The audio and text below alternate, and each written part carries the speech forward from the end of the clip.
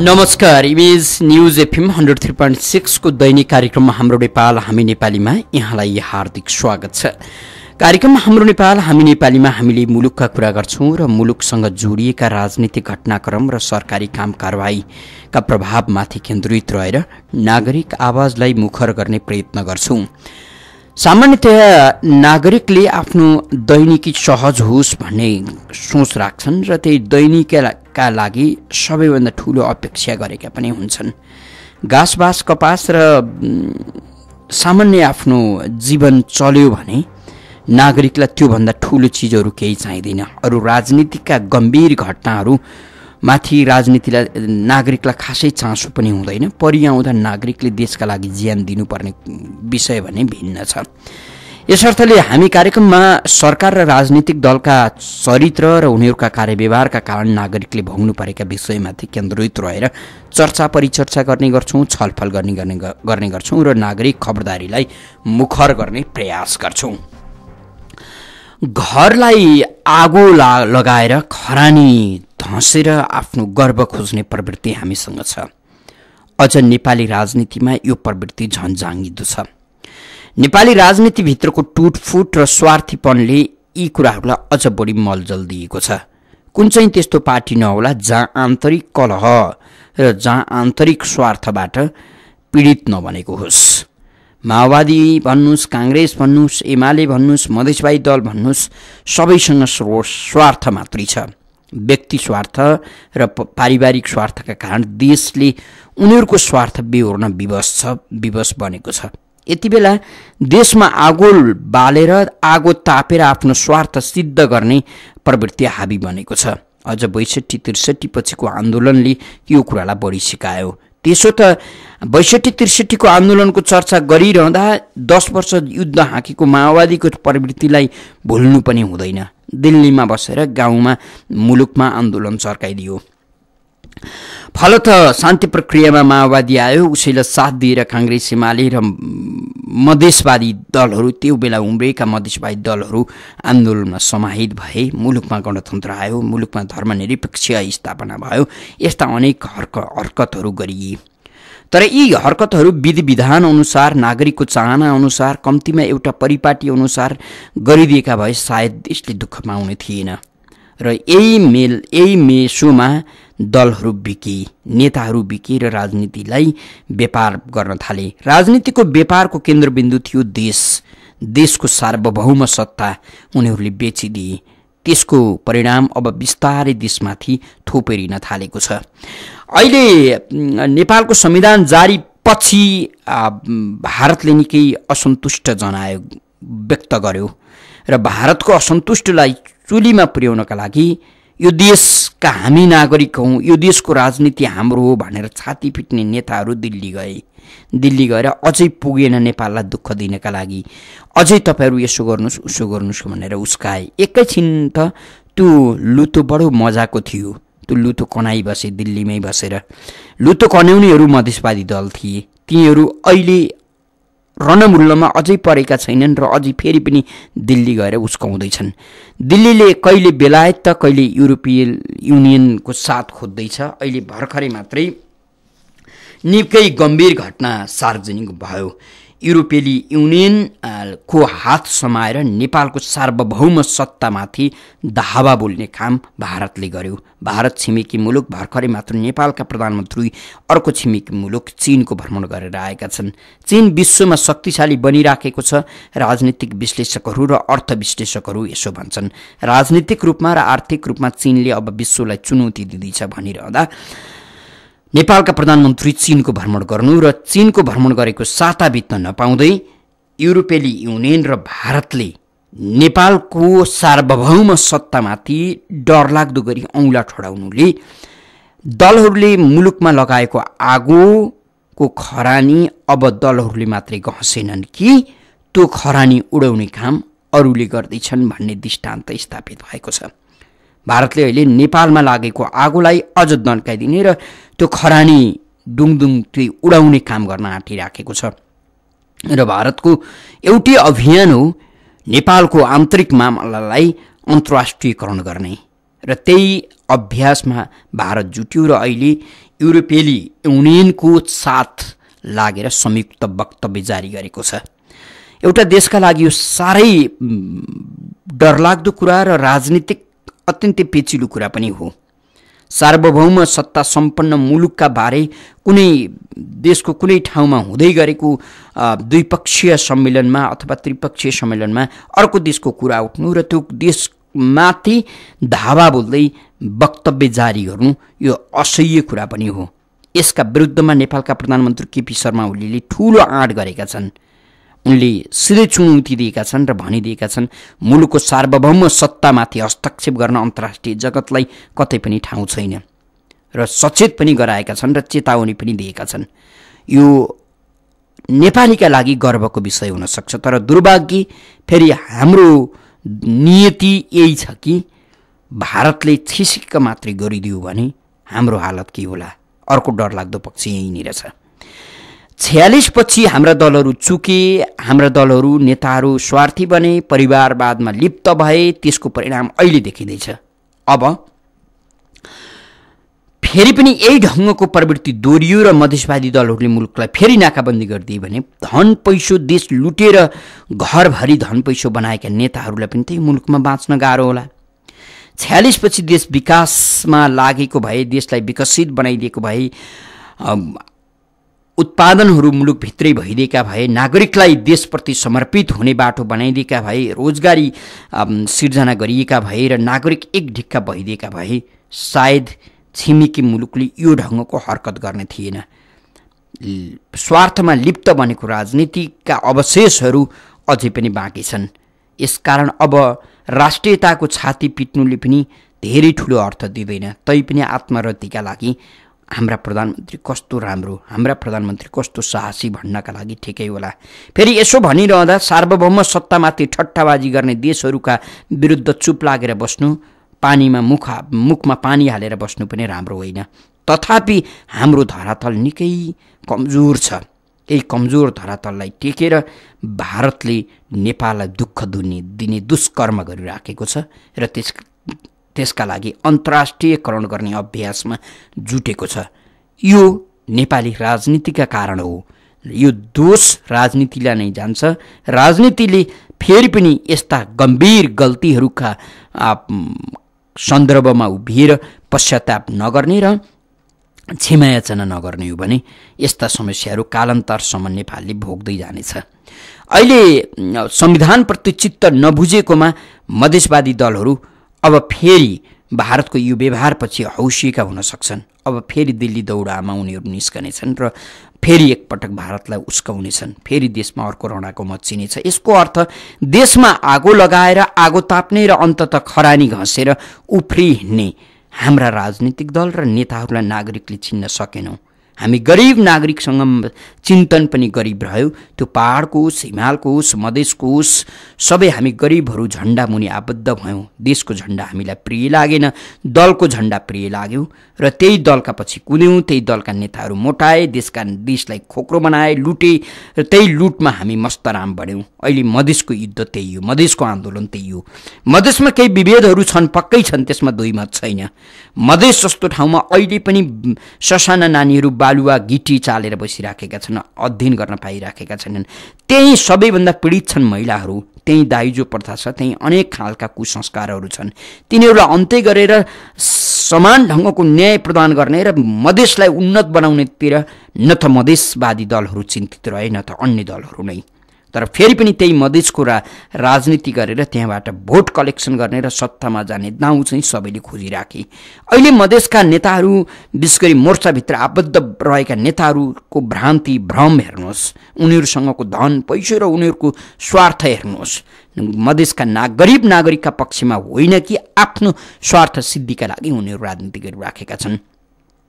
जुन राजनीति काङ्ग्रेस एमाले माओवादीले गरेका थिए त्यही सिको गरेर उनीहरू नयाँ अनुहारमा अवतरण भए।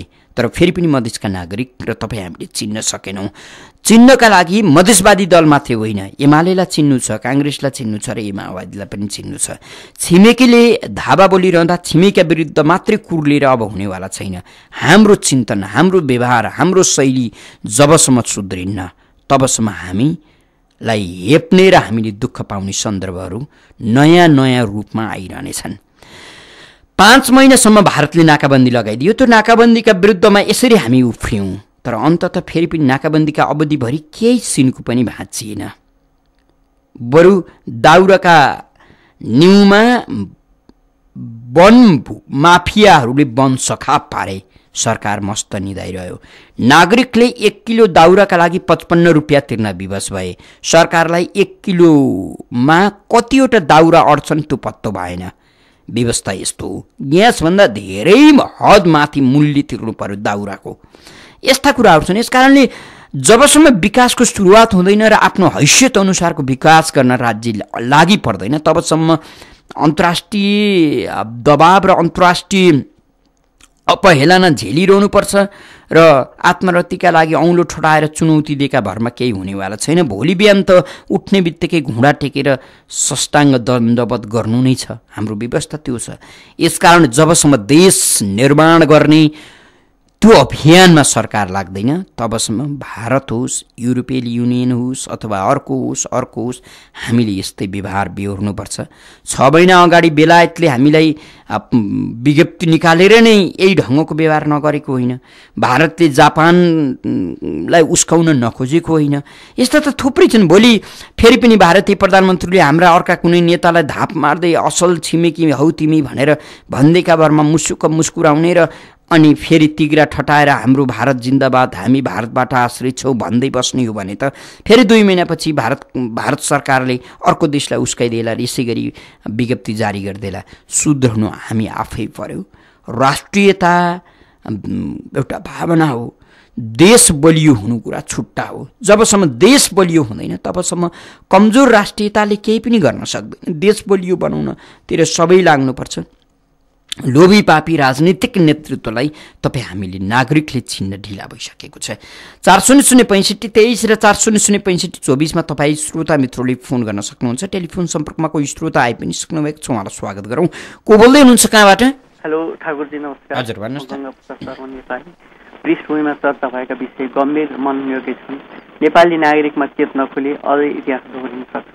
हुन त कतिपय राष्ट्रिय सवालमा सर्वसाधारण नागरिकले कोट्याउनु हुँदैन थियो, उठाइँदैन पनि, तर राजनीतिलाई लाभदायक पेसा व्यवसाय, भ्रष्टीकरण, अपराधीकरण, देशद्रोहीकरण गरिएको एउटा व्यक्ति पनि पार्टी र समूह विश्वासयोग्य रूपमा काम नगरेकाले चौथो अङ्ग र नागरिक स्तरको खबरदारी अति आवश्यक परेको छ। पछिल्लो घटना भारत र युरोपियन युनियनको संयुक्त वक्तव्यमा नेपालको संविधानमा मिल्न बाँकी विषय मिलाएर सम्बोधन होस्, संविधान समावेशी होस् भन्ने बुँदा राख्न लगाएर भारतले नाङ्गोपन देखाएको छ। यस विषयमा सम्मान्य प्रधानमन्त्रीले सार्वभौम सत्ताकै अवमूल्यन भनेर कडा चेतावनी दिनुभएको छ। कूटनैतिक तवरबाट पनि विरोध होला। संविधानले काम गरोस् नगरोस्, जहाँसम्म संविधान जारी प्रक्रिया छ विश्वको सर्वमान्य सिद्धान्तका आधारमा जारी भएको हो, तर पनि यो अवस्था किन आयो गम्भीर छ। नेपालको नेताको दिवालियापन, पद पाउन र टिकाउन भारतको भक्ति देखाउने, उसैको इसारामा पार्टी खोल्ने चलाउने, उसैको गुप्तचरको तलब खाने र आइएनजिओ चलाउने, उतैको एजेन्डा लागू गर्ने, देशको आवश्यकता र नागरिकको राय सुझाव नमान्ने भएकोले विदेशीले ठाडो हस्तक्षेप गरेको हो। यो रोक्नका लागि यी दल र सरकार सक्षम छन् त? गम्भीर प्रश्न उठेको छ। जे होस्, देश र विधि मान्ने हामी स्वतन्त्र नागरिक, सरकार जुनसुकै पार्टीको होस्, अब ढिला नगरी विदेशी गुप्तचरको तलब खाने राजनीतिज्ञ, प्रशासक, सुरक्षा निकायका मान्छे र आइएनजिओ चलाएर देश कमजोर पार्नेलाई देशद्रोहीको कारवाही गरोस् सरकारले। जहाँसम्म संविधान कार्यान्वयनको कुरा छ, 62-63 पछि घुसपैठ लगानीबाट उठेको एजेन्डा समावेश भएको संविधान खारेज गरेर देश र नागरिकको हितमा संशोधन गरोस्। अब कुनै पनि बहानामा उठाइएका बन्द हडताल क्षति आह्वानकर्ताबाटै तिराइयोस्। जहाँसम्म मानवताको र भारतको कुरा छ, पटक पटकको हस्तक्षेप र पेला प्रवृत्ति छ, कूटनैतिकबाट छलफल गरेर टुङ्गाओस् भन्न चाहे। नमस्कार। गङ्गाप्रसाद शर्मा नेपाली हुनुहुन्थ्यो। फेरि पनि टेलिफोन सम्पर्कमा अर्का कोही श्रोता मित्र हुनुहुन्छ, उहाँलाई स्वागत गरौँ। को बोल्दै हुनुहुन्छ, कहाँबाट? नमस्कार, बिपी ढकाल बनस्थलीबाट। हजुर भन्नुहोस् न। अब जुन तरिकाको भारतको हेपाई अथवा यी सबैको युरोपियन युनियनको सबै मैले बारम्बार अहिले होइन म नाका सुरु हुनुभन्दा अगाडिदेखि नै भनेको थिएँ, जबसम्म हामी ससुरालीमा पनि 2 दिनभन्दा 3 दिन गएर काम नकाजको बस्यौँ भने त्यहाँ पनि हेप्छन् के, हेपेर निकाल्छन्। हामी पहिला आत्मनिर्भर हुनलाई व्यवहारिक शिक्षामा जोड दिनुपर्छ। आत्मनिर्भर हुने यत्रो 6 महिना नाकाबन्दी हुँदा पनि हामीले केही पनि हाम्रो देशमा सरकार छ कि छैन, यो सरकार यो देशमा छैन भनेर जनताले प्रत्याभूति गर्नै पाएनन्।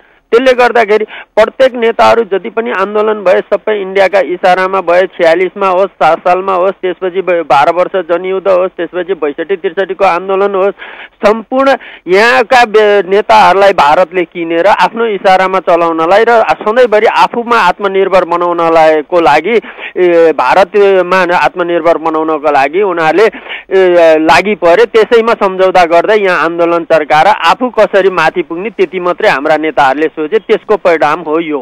त्यसले गर्दाखेरि अहिले नै सबै परिवर्तन गर्न सकिँदैन। जबसम्म हामी भारतलाई चिड्याउनु पनि पर्दैन र भारतसँग साह्रै तपाईको धेरै गुलामी पनि गर्नु पर्दैन। हामीले हाम्रो राष्ट्रियताको लागि हामीले कसरी हाम्रो बाँझोरको भूमिलाई कसरी सदुपयोग गर्ने, हाम्रा विदेशीका युवालाई यही देशमा कसरी प्रयोग गर्ने, त्यो नीति नै हाम्रा राजनीतिक दलका नेताहरूसँग छैन। र जति पनि अर्थमन्त्रीहरू आउँछन् धेरैभन्दा धेरै युवाहरूलाई विदेश पलायन गराउने, धेरैभन्दा धेरै सहुलियत ऋणमा दिएर विदेश पलायन गर्ने, यो सोचले देश चल्ने भए अहिले नाकाबन्दी गर्दा किन चलेन देश? यो रेमिट्यान्सले देश चल्ने भए अहिले नाकाबन्दी गर्दा किन नेपाली जनता पीडित भइराखेका छन्?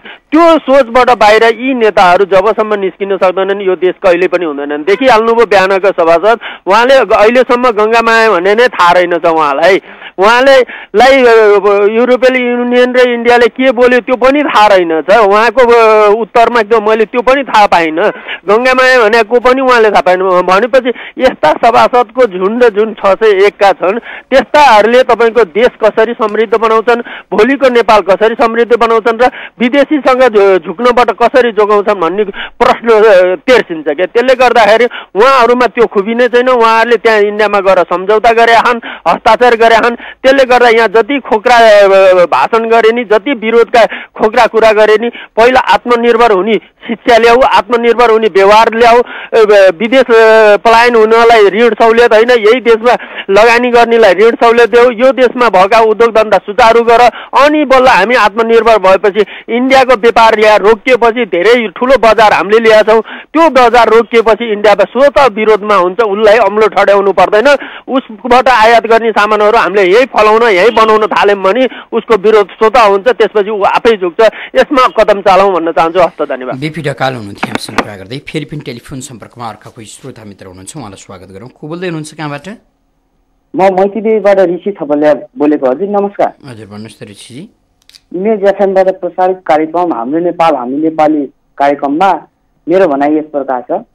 हालै बेल्जियमको ब्रसेल्समा भारत र युको सम्मेलन भयो। त्यहाँ नेपालको बारेमा निकै बहस र टीका टिप्पणी भएको रहेछ र त्यहाँ नेपाल सरकारले उक्त टीका टिप्पणीको परराष्ट्र मन्त्रालयद्वारा विज्ञप्ति निकालेर घोर आपत्ति त जनायो, तर त्यो केवल औपचारिकतामा मात्रै सीमित छ।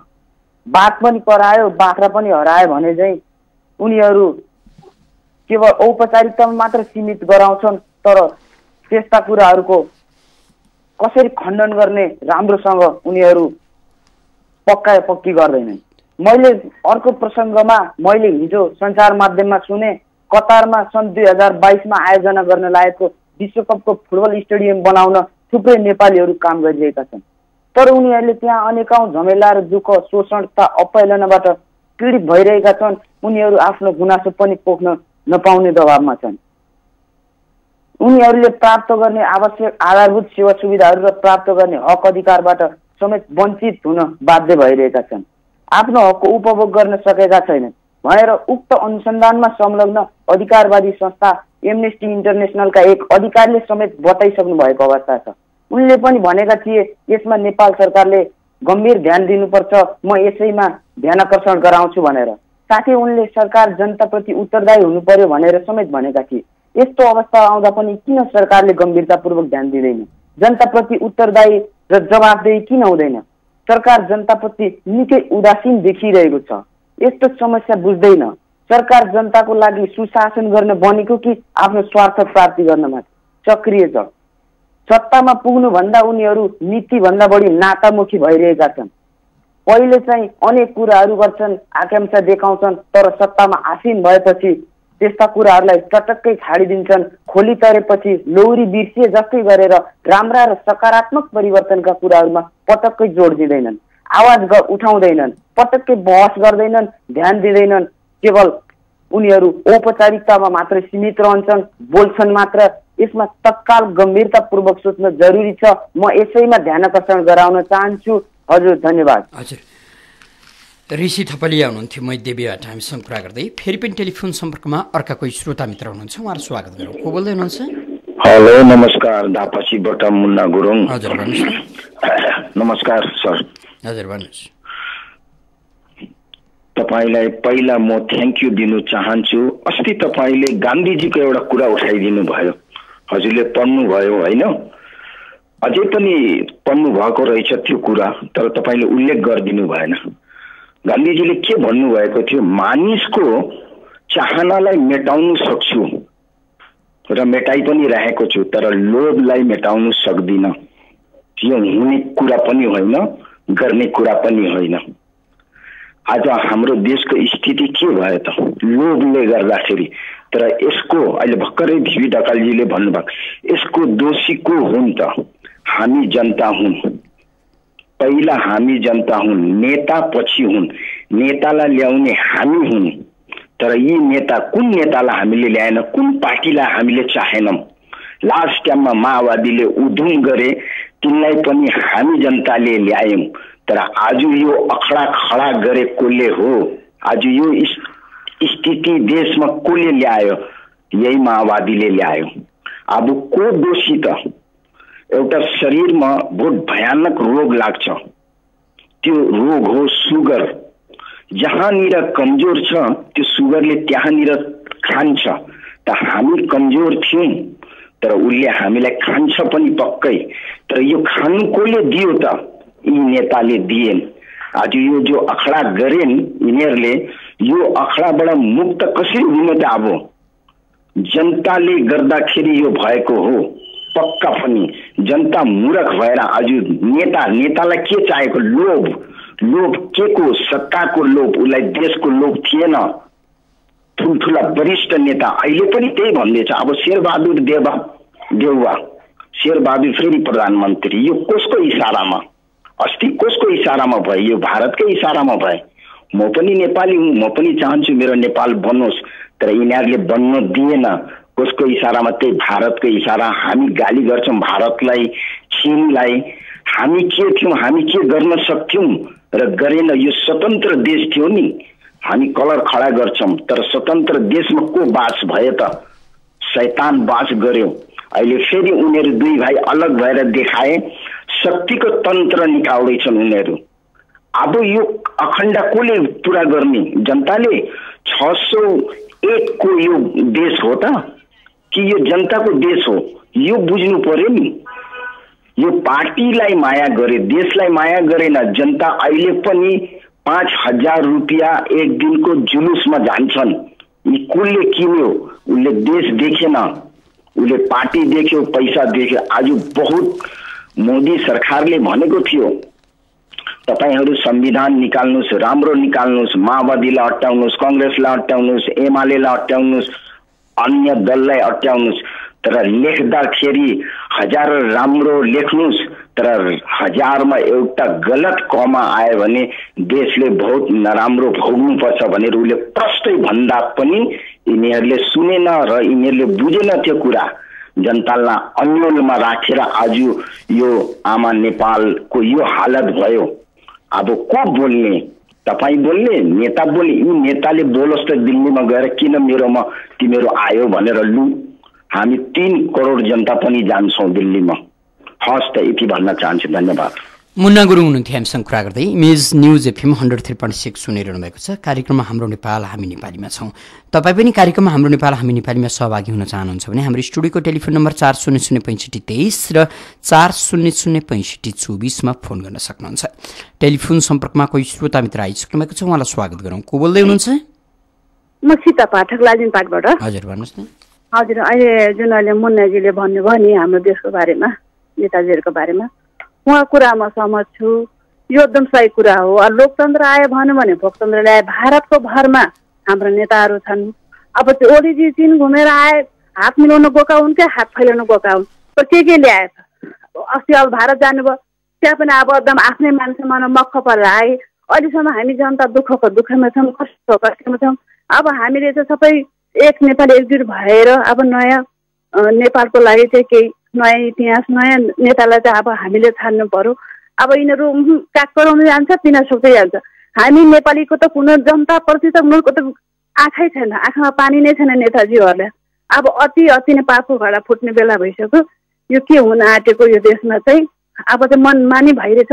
नेपाल आमा त रुनुहुन्छ। अब सन्तानहरू देश विदेशमा हाम्रो नेपालीहरू कति दिदी बहिनीहरू जेलमा छन्, कति दुःख कष्टमा छन्, कति दुःख गरिरहेछन्। आफ्नो मन, आफ्नो तन हरेक कुरा गरेर दुःख भोगिरहेछन्, हामीले देखिरहेछौँ। तर के भनेर पनि हुँदैन। तर अब अति नै अत्याचार नै भइसक्यो। अझ पनि देश सुध्रिने बाला छैन। अहिले पनि अब आन्दोलन गर्ने भन्छन्। अब के को आन्दोलन गर्ने? यो मोदी सर एकातिर छन्, यो सबै मिली भगत हो ठाकुरजी। अब देश चाहिँ अब के हुन आँटेको त थाहा छैन। उता भूकम्पले अस्ति आँधी भेरीले सबै लथालिङ्ग भत्ताभङ्ग भएको छ। कति दुःखहरू जाडोमा कापिरहेछन्, कोही भोक छन्। तर नेताजीहरूको आँखा खुल्नेवाला छैन। म के भन्नु अब। अच्छा, सीता पाठक हुनुहुन्थ्यो हामीसँग कुरा गर्दै। फेरि पनि टेलिफोन सम्पर्कमा अर्का कोही श्रोता मित्र हुनुहुन्छ। को बोल्दै हुनुहुन्छ, कहाँबाट? नमस्कार सर। हजुर भन्नुहोस् न। म छवि रमण अधिकारी सिनामङ्गलबाट। हिजो बेलुका एउटा समाचार सुने, अघि बिहान पत्रिकामा पनि पढियो। अर्को खालको समाचार त के भने, यो 32 पुतलीमा 600 सिलिन्डर ग्यास चाहिँ लुकाएर राखेको मान्छे समातियो भनेर। अब 600वटा सिलिन्डर एउटा मान्छेले लुकाएर राखेको छ। बजारमा त्यत्तिकै हाहाकार मचिएको होइन। त्यो पक्कै पनि कुनै नेताको मान्छे हुनुपर्छ, मतलब त्यो लरतरो मान्छे होइन जसले यति ठुलो मात्रामा ग्यास लुकाएर राख्न सक्छ। त्यो मान्छेलाई कारबाही हुन्छ के? अब योभन्दा अगाडि पनि पटक पटक समातिएका छन्।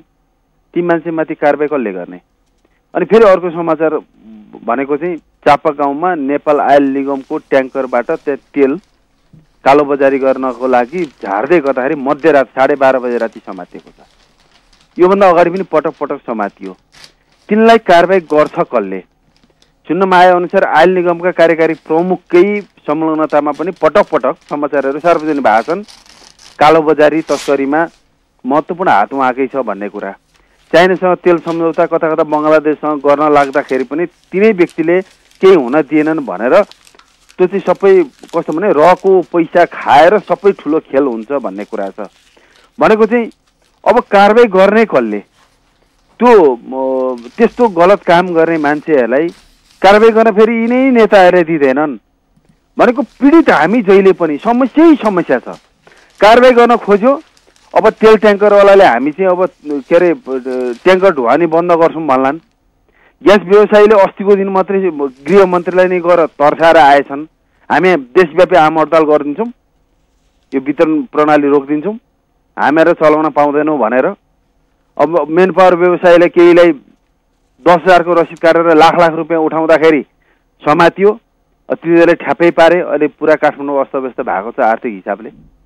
भनेको चाहिँ यो देश बिग्रेको कालोबजारी तस्करी अपराधी र भ्रष्टाचारले गर्दाखेरि र त्यसमा प्रत्यक्ष हाम्रा नेताहरूको संलग्नता छ। उनीहरूकै झुन्डले यो खेल खेल्छन्। अब कुरा आयो भारतको इसारामा युले संयुक्त वक्तव्य निकालो भन्ने कुरा छ नि। म चुनौतीको साथ म तपाईँ मार्फत म सबैलाई यो कुरा म भन्न चाहन्छु। हाम्रो काङ्ग्रेसका, एमालेका, माओवादीका, राप्रपाका, अर्को राप्रपा नेपालका, मधेसवादी कुनै पनि दलका नेताहरूलाई सोधिदिनु होला कि तिमीहरूले कसैको 1 रुपियाँ नखाएको दाबी साथ भन्न सक्छौ? छातीमा हात राखेर भनिदिनुहोस् त। कसैले पनि सक्दैनन्। त्यो उनीहरूले मैले कसैको केही खाएको छैन भन्ने आँटै गर्दैनन्। भारतले पाल्नसम्म पालेको छ पैसा दिएर। म त्यही भएर भन्छु यी खेताला हुन्, गोठाला हुन्, त्यही भएर मालिकसँग जहिले पनि लम्पसार पर्छन्। 45 सालमा नाकाबन्दी गर्दा काङ्ग्रेस र कम्युनिस्टले त्यो नाकाबन्दी ठिक भनेको थिए काङ्ग्रेस आईको पालामा, राजीव गान्धीको पालामा। त्यति बेला पञ्चायत ढाल्नको लागि ठिक बनियो। 6 महिना अगाडिबाट यो हामीले दाउरामा हाम्रो जिन्दगी जारी हो। मधेसवादीहरूले गएर बिन्ती पत्र हाले। अहिले उनीहरू नै ठुला कुरा गर्छन् भनेको यहाँ सबै चोरै चोर भए। हेर्नुहोस्, नेता सफाया अभियान नचलाइकन यो देशमा तपाईँ हामीले कुकुरको जिन्दगी बिताइरहनु पर्छ।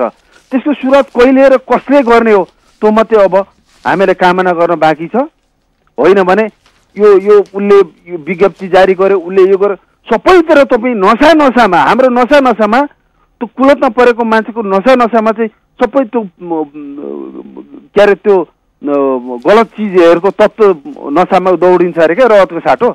त्यस्तै हाम्रो नसामा कहिले रका मान्छे, कहिले युका मान्छे, कहिले कसका मान्छे, मतलब सब विदेशी चलखेल। यो किन भन्दा चाइना र भारतको बिचमा बसेर खेल्नलाई युरोपलाई महत्त्वपूर्ण छ। त्यो जाँतोमा घुन पिसे जस्तो पिस्न हामी ठिक्क छौँ। हाम्रा नेताहरू बिकाउ छन्।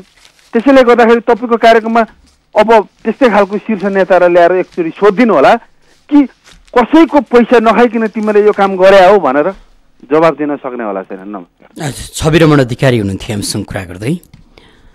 गल्ती गर्नेले गल्ती भेटियो भने त्यो गल्ती गर्नेलाई कारवाही हुन्छ कि हुँदैन, समस्या यहीँनिर छ। बडो अचम्मको कुरा के छ भने केही दिनदेखि, केही महिनादेखि भनौँ अझ केही वर्षदेखि नै भन्दा पनि हुन्छ, पेट्रोलियम पदार्थको मुलुकमा हाहाकार छ। नेपाल आयल निगमले बोनस बाँड्छ कर्मचारीलाई र त्यही आयल निगमले भारतीय आयल निगमलाई पैसा तिर्न नसकेर कैयौँ पटक नेपालमा पेट्रोलियम पदार्थ रोकिएको छ र अहिले निकै चर्चामा आयो आयल निगम। त्यहाँभित्र चरम भ्रष्टाचार भयो, लापरवाही भयो, अनेकन कुराहरू आए।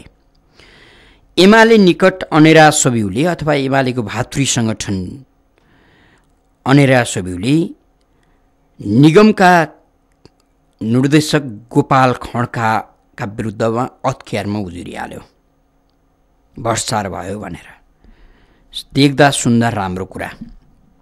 तर त्यही संस्थाले फेरि केही दिन अगाडि तिनै खड्कालाई प्रमुख अतिथि बनाएर, विशेष अतिथि बनाएर, वक्ता बनाएर सडकमा एउटा कार्यक्रम गर्यो र ती खड्काले त्यो सडकबाट आफूलाई पुरै सफाई दिए र एमालेका नेता कार्यकर्ता मन्त्रमुग्ध भए। कस्तो छ राजनीतिक चरित्र? यहाँ कसैले कसैलाई तैँले भ्रष्टाचार गरिस्, बेइमानी गरिस्, मुलुकका प्रति ठगी गरिस् भन्नु भनेको त्यो कमाउनका लागि बाटो खोल्नु हो, ढोका खोल्नु हो, अथवा त्यसलाई सफाई दिनका लागि, चोख्याउनका लागि गरिएको एउटा प्रयत्न हो भनेर बुझी हुने स्थिति छ। बडो गजबको कुरा छ, ताजुबको कुरा छ। जुन सङ्गठनले त्यहाँ भ्रष्टाचार छ, त्यसले भ्रष्टाचार गर्यो, त्यसको नेतृत्व भ्रष्ट छ भनेर दाबी गरेर सरकारवाला निकायको ढोका ढकढक्याउन पुग्छ। केही महिना, केही साता बित्न नपाउँदै त्यही आरोपित व्यक्तिलाई ल्याएर भाषण गर्न लाउँछ र चोखिने मौका पाउँछ। एमाले भातृ सङ्गठन अखिलका नेतृत्वलाई साक्षी राखेर गोपाल खड्काले आफ्नो सफाई मस्तसँग दिए र बडो आनन्दित बने। त्यसो त अखिलका नेतृत्ववर्ग पनि आनन्दित भयो होला। देशमा यसरी खिसिट्युरी गरिएको छ। दुर्भाग्य के हो भने हाम्रा राजनीतिक दल हुन् अथवा भातृ सङ्गठनहरू हुन् अथवा युवा विद्यार्थी सङ्गठनहरू हुन्, उनीहरूले काम पाएका छैनन्, उनीहरू बेरोजगारी छन्। काम नपाउनेले उटपट्याङ गर्ने हो, उटपट्याङ गर्दा देशमा उथलफुथल हुन्छ अथवा देशमा राम्रा काम हुँदैनन्। यदि उनीहरूसँग देश बनाउने काम हुन्थ्यो भने यो ढङ्गको हरकत गर्दैनथे। यसर्थले अघि छविजीले उठाउनु भयो 600 सिलिन्डर भेटियो लुकाएका अवस्थामा। अब उसले के कारबाही भोग्छ होला? कारबाही त त्यसले भोग्ने हो जसले 6वटा सिलिन्डरका नाममा पक्राउ पर्छ। जसले एउटा सिलिन्डर बापत 10 रुपियाँ बढी खायो उसले कारबाही भोग्नुपर्छ। जो मन्त्रीको मान्छे होइन, कार्यकर्ता होइन, कुनै डनको मान्छे होइन, उसले भोग्नुपर्छ। जो प्रहरी, आर्मी, सेना, यी अनेकन सुरक्षा निकायका व्यक्ति नातादार होइन, उसले भोग्नुपर्छ। यसकारणले जुन मुलुकमा कानुन छैन र जुन मुलुकमा कानुनलाई कमजोर बनाइन्छ त्यो मुलुकमा अनेकन हरकतहरू देख्नुपर्छ। हामीले तिनी हरकत देख्नका लागि प्राण धानिराखेका छौँ। कार्यक्रममा हाम्रो नेपाल हामी नेपालीको निर्धारित समय सकिएको छ। कार्यक्रम सुनेर र कार्यक्रममा आफ्नो सहभागिता जनाइदिएर साथ दिनुहुने सम्पूर्ण श्रोता मित्रलाई धेरै धेरै धन्यवाद दिँदै सहकर्मी अनिश साकेका साथमा ठाकुर बेलबासे बिदा हुन्छु। नमस्कार।